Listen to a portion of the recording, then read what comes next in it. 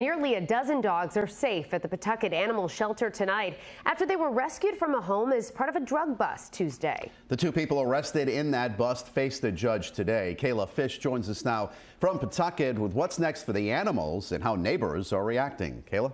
Most of the people who live in that neighborhood didn't feel comfortable talking with us on camera, but told us it's concerning to know something like that was happening so close to home. Many said they're grateful all 11 dogs are now in a better place.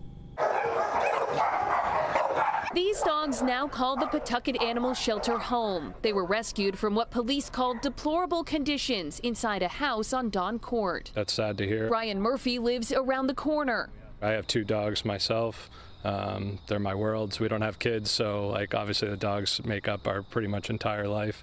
So obviously upsetting to hear that. Authorities seized the animals after searching the home as part of a drug investigation. Inside, police say they found 50 grams of cocaine, a pound of packaged marijuana, scales and packing materials, and $5,000 cash. Police arrested 55-year-old Rafael Diaz and 26-year-old Jamira Jenkins on animal cruelty and drug charges. No plea was entered at their arraignment Wednesday, where they were granted bail but ordered to stay in the state and not to care for animals. The dogs range in age from puppies to seniors. There's various kinds of dogs. They're all some type of bully breed, and they're in poor condition for the most part, overweight, poorly fed, poorly treated. Lieutenant Joseph Skayan says they'll need to see a vet to get vaccinated, spayed and neutered, and treated for various conditions. Some of them may need special diets, special foods. In addition to these dogs, we were already pretty full, so now we're at maximum capacity for dogs in the shelter.